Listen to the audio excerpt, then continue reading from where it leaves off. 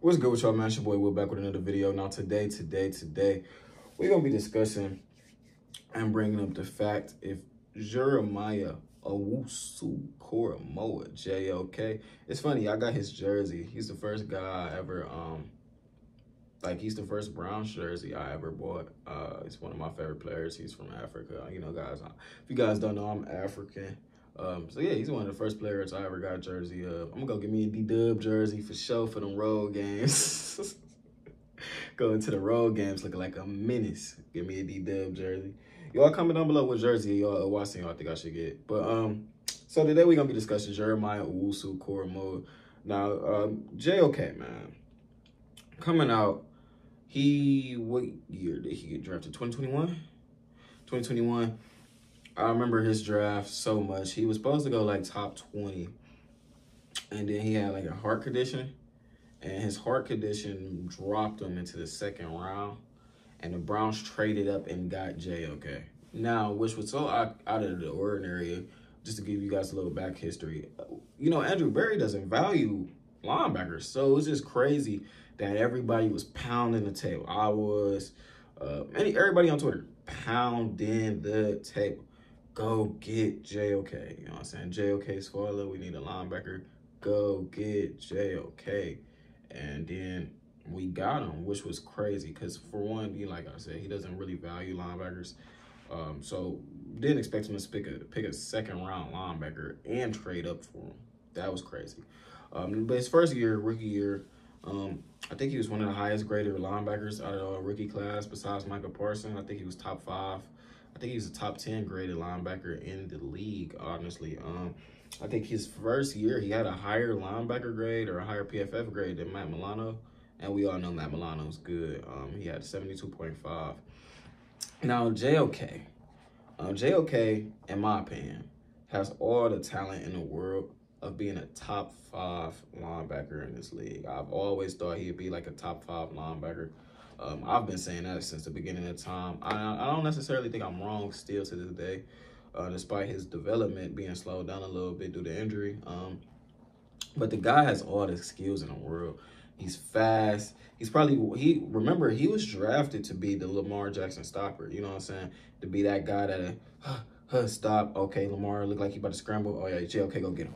You know what I'm saying? And Lamar did get hurt on that one play where J.O.K did go and get him, and he chased him down, kind of caught Lamar off guard, and that would led kind of to the injury. But not to here nor there. I do feel like J.O.K still has all the talent in the world.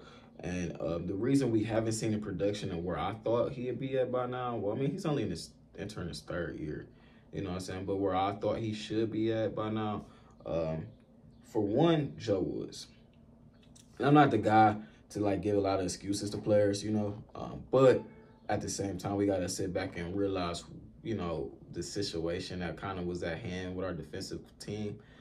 Joe Woods was hired in as a, well, if I'm not mistaken, you guys correct me if I'm wrong, always in the comments, but Joe Woods was kind of like a DB coach, but he was our defensive coordinator, but he specialized with DBs. So for one, the way we used him and our players really from that 2021 year to 2022 kind of regressed, man. Like, our defense was so bad and so piss poor that it's just almost like how Ohio State looked against Michigan. Like, it kind of dropped the value on our whole team just to how bad our defense was. You know, our defense was bad. Like, everybody from that 2021 that had a decent year had a worser year besides Myles Garrett.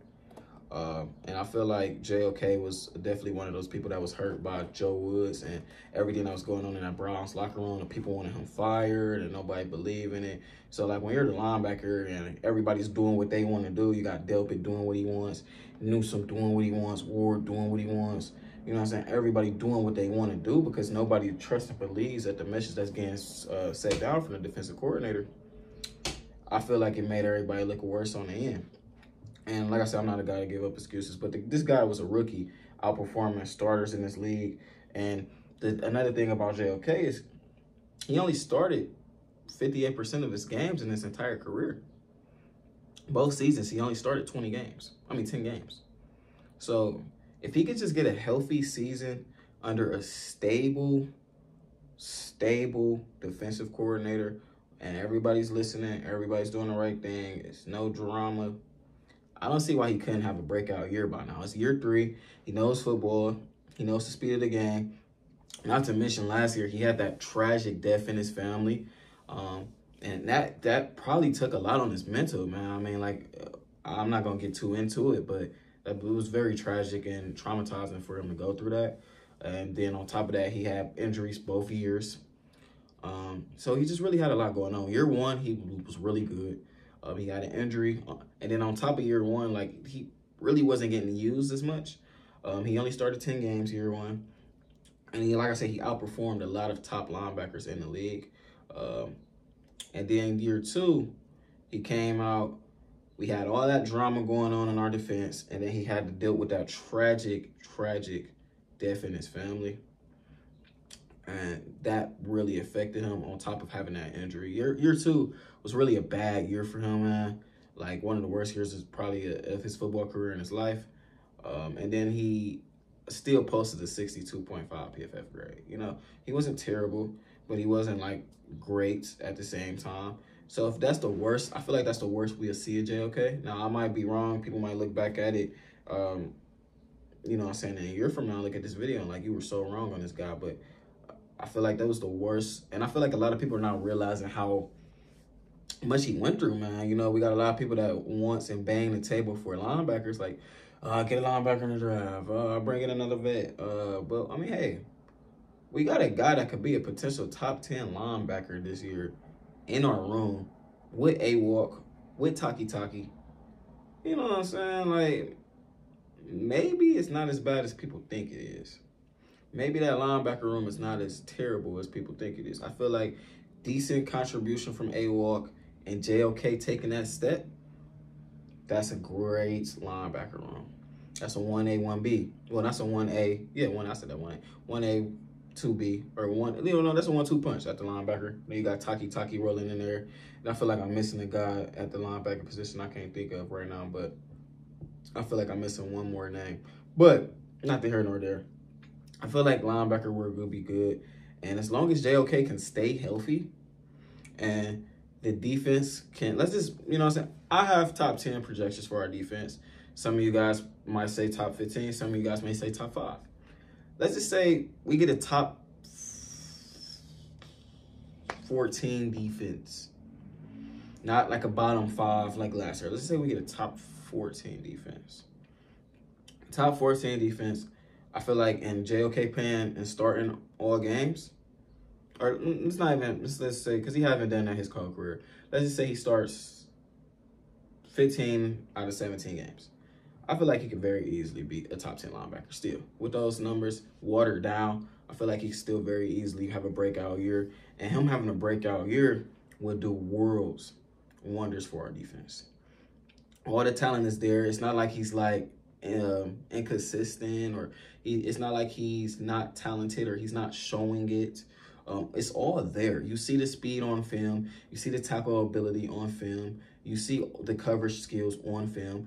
It's all there. It's just a matter of him putting it all together and having a year of drama-free, man. That's the one thing that's been going on with this Browns team. It's just like it's been so much different distractions going on for some of these young cats on our team.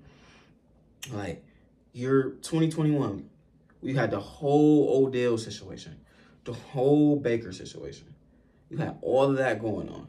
2022, the whole Deshaun Watson situation, the whole Joe Wood situation, everything going on with Clowney. You know what I'm saying? Like, it's just always something. And now we're entering 2023, and the last 2 years, since we went 11-5, we haven't had no drama. And I feel like a drama-free work environment, a drama-free, you know what I'm saying, a fresh start and a fresh voice at the defensive coordinator position will exclusively help these young guys out a lot that has been kind of wavering, but the talent is there. You know what I'm saying? That's why I was just talking about Perrion Winfrey. Like, you know, we really haven't got a chance to really give these guys exactly what they need as far as helping them, as far as tools. These last 2 years, our rookies kind of been out there just playing off of strictly talent. So I think it's going to do wonders just having a voice that everybody can listen to and having a stable locker room, a stable chemistry, and a drama-free work environment. Now, it's football, stuff is going to always happen, but the stuff we were dealing with was out of the ordinary, man. Like the Odell situation, the Baker situation, the Clowney situation, the Jarvis situation, the Watson. These are all out of the ordinary. Don't see this at football type of stuff that we were dealing with. I feel like with having, like I said, just to conclude the video, I really feel like if we have a stress-free, drama-free, and J.O.K. can play healthy and play like his normal self, he's going to have a breakout year. All the talent is there. He has all the capability in the world to be a top 10 linebacker in this league, and we shall see. I'm going to go off on the lift and say he has, as long as he's healthy and he plays 15 games, I think he has the best year of his career. I think he posted at least a 75.0 PFF grade. You guys comment down below what y'all feel, man. Make sure y'all hit that like button. If you guys got a guy or you got a video idea or a suggestion, always comment down below, man. I appreciate y'all. Hit the notification bell. Videos every day. And I'm out. Y'all stay safe. Peace.